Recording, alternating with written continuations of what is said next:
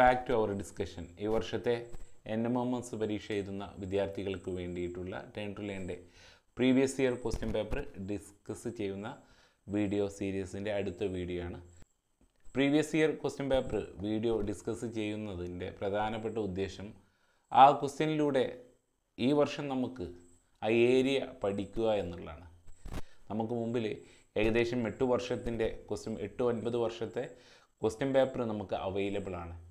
ഇത്തരത്തിൽ അവൈലബിൾ ആയിട്ടുള്ള question paper ഉപയോഗിച്ച് നമ്മൾ ഓരോ ഏരിയ മനസ്സിലാക്കി ആ ഏരിയയിൽ നിന്ന് ഈ രീതിയിലാണ് ചോദ്യങ്ങൾ വരുന്നത് എന്ന് നിങ്ങൾ മനസ്സിലാക്കിയാൽ ഈ വർഷം നിങ്ങൾ പഠിക്കുന്ന ഈ വർഷം നിങ്ങൾ പരീക്ഷ എഴുതുന്ന നിങ്ങൾക്ക് അത് ഉപകാരപ്പെടുന്നു.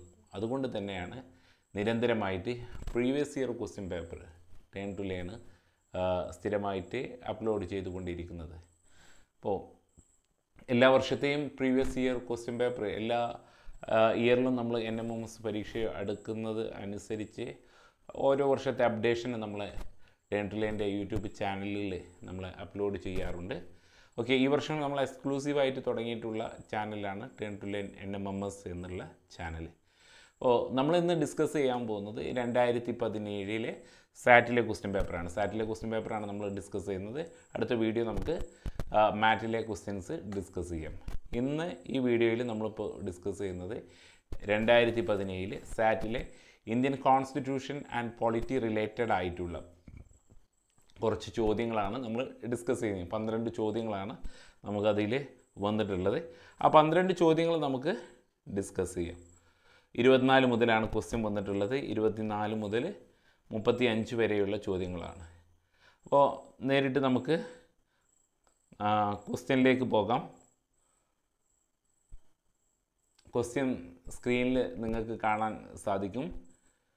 24ാമത്തെ ചോദ്യം, which of the following is A function of state election commission. ചോദ്യം ശ്രദ്ധിക്കുക. ഇത്തരത്തിലുള്ള ചോദ്യം ശ്രദ്ധിക്കേണ്ടതായിട്ടുള്ളത് ഈ state election commissioner, chief election commissioner, ഇങ്ങനെയൊക്കെ ചോദ്യങ്ങളുണ്ടാവും.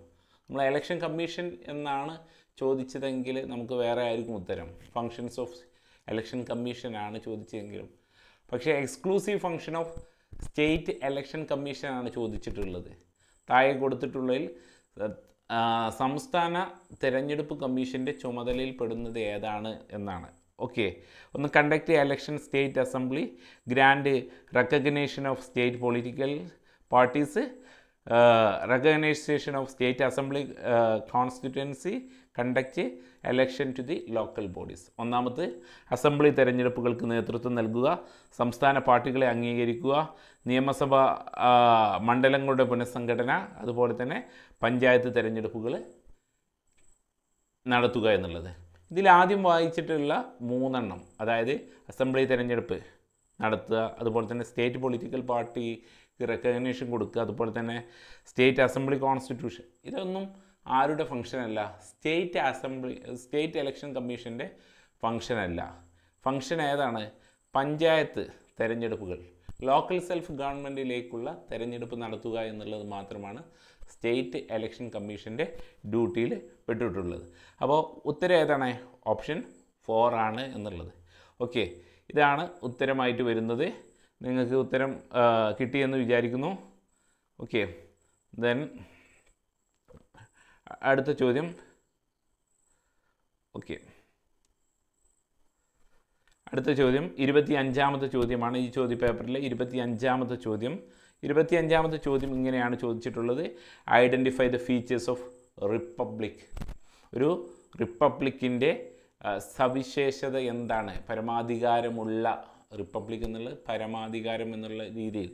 അപ്പോൾ head of the state is elected, state is ruled by king. അപ്പോൾ അടുത്ത ഓപ്ഷൻ വന്നിട്ടുള്ളത് A state with parliamentary form of government, state with separate government and central state. Okay, then പരമാധികാരം. Okay, പരമാധികാരമായിട്ട് വരുന്ന ഒരു രാജ്യം, സോവറിൻ്റെ ആയിട്ട് വരുന്ന രാജ്യം എന്നുള്ളത്. അപ്പോൾ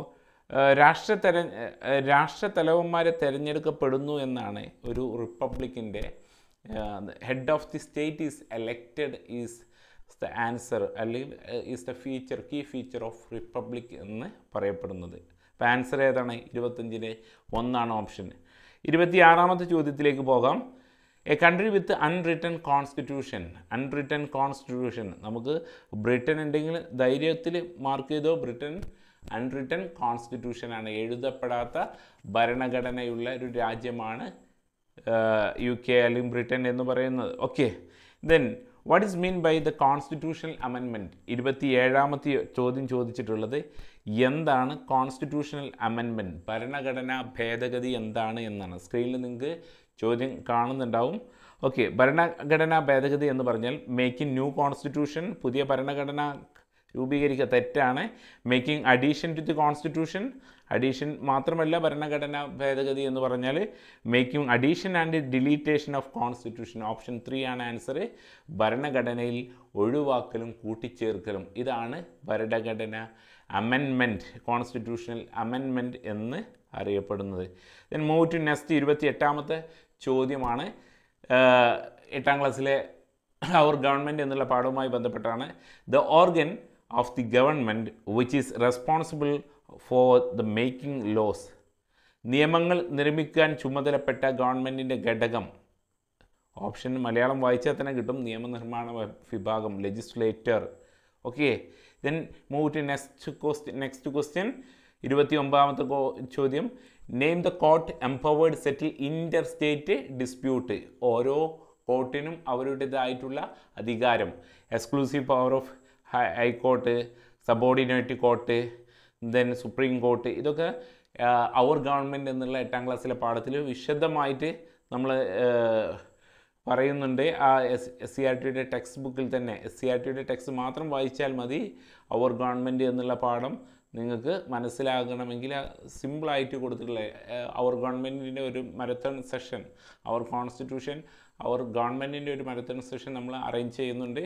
ഓക്കെ, സിമ്പിളാണ്. ഒരു 15 മാർക്ക് അല്ലെങ്കിൽ 20 മാർക്കോളം നമുക്ക് ഹിസ്റ്ററിയുമായിട്ട് സിമ്പിളായിട്ട് തെറ്റിക്കാത്ത രീതിയിൽ സാറ്റിൽ നേടുക എന്ന് പറഞ്ഞാൽ തന്നെ ഏറ്റവും വലിയൊരു കാര്യമാണ്. അപ്പോൾ അതുകൊണ്ട് തന്നെ അതിനൊരു സെഷൻ നമ്മൾ അറേഞ്ച് ചെയ്യുന്നുണ്ട്.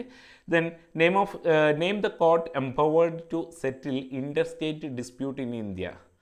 ഓക്കെ, സംസ്ഥാനങ്ങൾ തമ്മിലുള്ളതാണ് ഇൻ്റർ സ്റ്റേറ്റ്. ഇപ്പോൾ കേരളവും തമിഴ്നാടും തമ്മിലുള്ള നദീജലത്തിനുള്ള പ്രശ്നങ്ങൾ ഉണ്ടെങ്കിൽ, മുല്ലപ്പെരിയാർ ഇഷ്യൂസ് ഉണ്ടെങ്കിൽ അത് ആരാണ് ഡിസ്പ്യൂട്ട് ഇയർ ചെയ്യുന്നത് ആരാണ് എന്നുള്ളത്. ഹൈക്കോർട്ട് ഓഫ് റെപ്രസെൻറ്റേറ്റീവ് സ്റ്റേറ്റ് തെറ്റാണ്. Then supreme court, then high court outside the disputing state തെറ്റാണ്. ഡിസ്ട്രിക്ട് കോർട്ട് തെറ്റാണ്. ഇത് ശരിയായിട്ടുള്ളത് സുപ്രീം കോടതിയാണ്.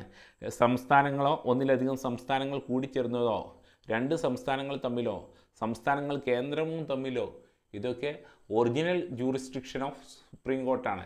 സുപ്രീം കോടതിയുടെ തനത് അധികാരങ്ങളിൽപ്പെട്ട അധികാരങ്ങളാണ് ഇത്തരത്തിലുള്ള സ്റ്റേറ്റ് ഗവൺമെൻറ്റും സെൻട്രൽ ഗവൺമെൻറ്റും 2 സ്റ്റേറ്റ് ഗവൺമെൻറ് തമ്മിൽ, സ്റ്റേറ്റ് ഗവൺമെൻറ്റും ഒന്നിലധികം സ്റ്റേറ്റ് ഗവൺമെൻറ്റുകൾ തമ്മിലുള്ള ഡിസ്പ്യൂട്ടുകൾ, തർക്കങ്ങൾ എന്നുള്ളത്. ദെൻ മൂവ് ടു നെക്സ്റ്റ് 30ാമത്തെ ചോദ്യം. The president of India take oath before. Simple question ആണ്. പ്രസിഡൻറ്റ് ആരെ മുന്നിലാണ്? ഇതും അവർ ഗവൺമെൻറ്റിൽ നിന്നാണ് ചോദ്യം വന്നിട്ടുള്ളത്. ആരെ മുന്നിൽ നിന്നാണ് സത്യപ്രതിജ്ഞ ചെയ്യുന്നത്? സുപ്രീം കോടതി ജഡ്ജസ്. ഒരു സിമ്പിൾ JK ആണ്, അവർ ഗവൺമെൻറ്റിൽ പഠിപ്പിക്കുന്നുണ്ട്. Then move to next. Y Rajya Sabha known as permanent house of the country? രാജ്യസഭയെ സ്ഥിരം സഭ എന്ന് പറയുന്നത് അവർ ഗവൺമെൻറ്റിൽ നിന്നാണ് ചോദ്യം വീണ്ടും വന്നിട്ടുള്ളത്. അംഗങ്ങളുടെ കാലാവധി നിശ്ചയിച്ചിട്ടില്ല, തെറ്റാണ്. Term of office of the member is not defined, തെറ്റായിട്ടുള്ളതാണ്. 2 വർഷത്തിൽ മുഴുവൻ ദിവസം സമ്മേളിക്കുന്നു, തെറ്റായിട്ടുള്ള, ഒരിക്കലും possible ആയിട്ടുള്ളതല്ല. Then 1/3 of the members of the house alone retire every 2 years. 2 വർഷത്തിൽ കൂടുമ്പോൾ 1/3 വിഭാഗം അംഗങ്ങൾ മാത്രമേ വിരമിക്കുന്നുള്ളൂ. എല്ലാ അംഗങ്ങളും വിട്ടുപോകുന്നില്ല. അതുകൊണ്ട് തന്നെ നോട്ട് സബ്ജക്റ്റ് ടു ഡെസൊല്യൂഷൻ. അപ്പോൾ ഓപ്ഷൻ 3 ആണ് എന്നുള്ളത് മാർക്ക് ചെയ്യുക. ഓക്കെ, ദെൻ 32ാമത്തെ ചോദ്യം. Which of the following is A responsibility of vice president? രാജ്യസഭയുമായി ബന്ധപ്പെട്ടതാണ്. Is the ex officio chairman of Rajya Sabha. Vice പ്രസിഡൻറ്റിൻ്റെ prime function എന്ന് പറഞ്ഞാൽ എന്താണ്? ഓക്കെ, ഓപ്ഷൻ 2 ആണ് answer. Presides over the Rajya Sabha session. അതായത് is the ex officio chairman of Rajya Sabha, Rajya Sabha മീറ്റിങ്ങിൽ presides ചെയ്യുക എന്നുള്ളതാണ് അദ്ദേഹത്തിൻ്റെ ചുമതല. Then move to next question. 33ാമത്തെ ചോദ്യം. Members of electoral college for the എലക്റ്റിംഗ് president of India. ഉപരാഷ്ട്രപതിയെ നിയമിക്കുന്നതിനുള്ള തിരഞ്ഞെടുക്കുന്നതിനുള്ള ഇലക്ടറൽ കോളേജ്, പ്രസിഡൻറ്റിന് വ്യത്യാസമുണ്ട് എന്ന് ഓർക്കണം. ഇവിടെ ചോദിച്ചിട്ടുള്ളത് ഉപരാഷ്ട്രപതിയാണ്. ഇലക്ഷൻ ഇയർ ആയതുകൊണ്ട് 2017 ഇലക്ഷൻ ഇയർ ആയതുകൊണ്ടാണ് ഇത്തരത്തിലുള്ള ചോദ്യം വന്നിട്ടുള്ളത്. അപ്പോൾ members of state legislative assembly തെറ്റാണ്. Then all members of the parliament. Then അടുത്ത ചോദ്യം members of the legislative council തെറ്റാണ്. ദെൻ അവസാനം elected members of the Indian parliament. നമുക്കറിയാം 543+2 ഉണ്ട്. അതുപോലെ തന്നെ രാജ്യസഭയിൽ 12 ആൾക്കാരെ നോമിനേറ്റഡ് മെമ്പർ ഉണ്ട്. അപ്പോൾ അതല്ലാത്ത elected members of the പാർലമെൻറ്റിനാണ് option president തെരഞ്ഞെടുപ്പിൽ വൈസ് പ്രസിഡൻറ്റ് തെരഞ്ഞെടുപ്പിൽ പങ്കെടുക്കാനുള്ളത്. Then last 2 question. One of the following statement is not true, member of Lok Sabha identified. വളരെ സിമ്പിളാണ്. എലിമിനേഷൻ മെത്തേഡ് യൂസ് ചെയ്താൽ മതി. ആ മെത്തേഡ് ഇതിൽ നമ്മൾ പ്രയോഗിക്കുന്നത് മിനിമം ഏജ് 25 ഇയർ എന്ന് കാണിക്കുന്നുണ്ട്. അതുപോലെ തന്നെ മിനിമം ഏജ് 30 ഇയേഴ്സ്. അപ്പോൾ ഇതിൽ ഏതെങ്കിലും ഒന്ന് തെറ്റാണ്. അപ്പോൾ ബാക്കിയുള്ളതിൽ 2 നമുക്ക് ഒഴിവാക്കുക. ഇത് രണ്ടും ശരിയാണ്. ഇതിൽ ഏതെങ്കിലും ഒന്നായിരിക്കും തെറ്റ് എന്നുള്ളത്. അപ്പോൾ minimum age of 25 years MP to Lok Sabha is കറക്റ്റാണ്. അപ്പോൾ കറക്റ്റ് ആൻസർ ഇതിൽ തെറ്റായിട്ടുള്ള ആൻസറായിട്ട് നമ്മൾ കറക്റ്റായിട്ട് ചെയ്യേണ്ടത് മിനിമം ഏജ് 30 ആണ്. ഇതിൽ കൂട്ടത്തിൽ പെടാത്ത അല്ലെങ്കിൽ തെറ്റായി കൊടുത്ത് ഏതാണെന്നുള്ള മിനിമം ഏജ് 30 ഇയർ എന്നാണ്. ഇത് രാജ്യസഭയിലേക്ക് വേണ്ടതാണ്. ലോക്സഭയിലേക്ക് എത്ര മതി? 25 മതി എന്നുള്ളതാണ്.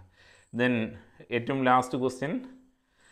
Which of the following section does the Kerala governor nominate to the legislative assembly? Kerala നിർമ്മാണ സഭയിലേക്ക് ഗവർണർ നാമനിർദ്ദേശം ചെയ്യുന്നത് താഴെ പറയുന്ന ഒരു വിഭാഗത്തിൽ നിന്നാണ്. നമ്മൾ സ്ഥിരമായിട്ട് വാർത്തകളിൽ കേൾക്കുന്നതാണ്. ആംഗ്ലോ ഇന്ത്യൻ പ്രതിനിധിയാണ് ഒരു പ്രതിനിധിയായിട്ട് കേരളത്തിൻ്റെ നിയമസഭയിലേക്ക് എന്ത് ചെയ്യുന്നത്? ഗവർണർ നോമിനേറ്റ് ചെയ്യുന്നത്. അതിനുള്ള അധികാരം, ഒരു മെമ്പറിനെ നോമിനേറ്റ് ചെയ്യാനുള്ള അധികാരം ആർക്കുണ്ട്? ഗവർണർക്കുണ്ട്. അപ്പോൾ ഇതാണ് ഈ സെഷനിൽ നമ്മൾ ഡിസ്കസ് ചെയ്യുന്ന Indian polity and constitution related ആയിട്ടുള്ള ക്വസ്റ്റ്യനൊക്കെ ക്ലിയർ ആയിട്ടുണ്ട് എന്ന് തോന്നുന്നു. എന്തെങ്കിലും സംശയം ഉണ്ടെങ്കിൽ വീഡിയോയ്ക്ക് താഴെ നിങ്ങൾ കമൻ്റായിട്ട് ചോദിക്കുക. Thank you.